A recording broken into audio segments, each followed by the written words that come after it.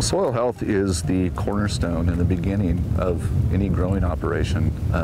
Without good soil and good soil health, it's very difficult. Growers have to put a lot more inputs to make up for what they're missing.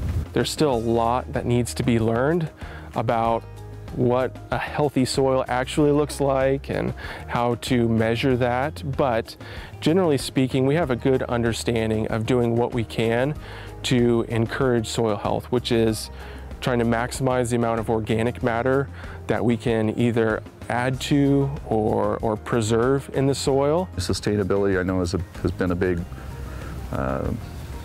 word that everyone's using, and it goes back to soil health, water quality, sustainability, and that's things that growers in California have been doing for many, many years because our ground is so valuable. We can grow almost year-round.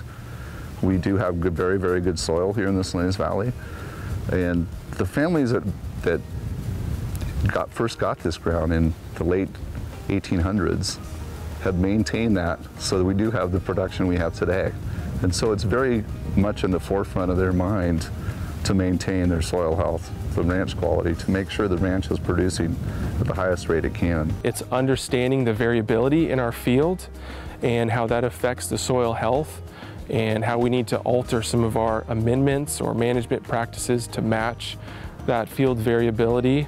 And then trying to do whatever we can to track it over time and see if we're going in a good direction and how we need to correct if we're getting off track.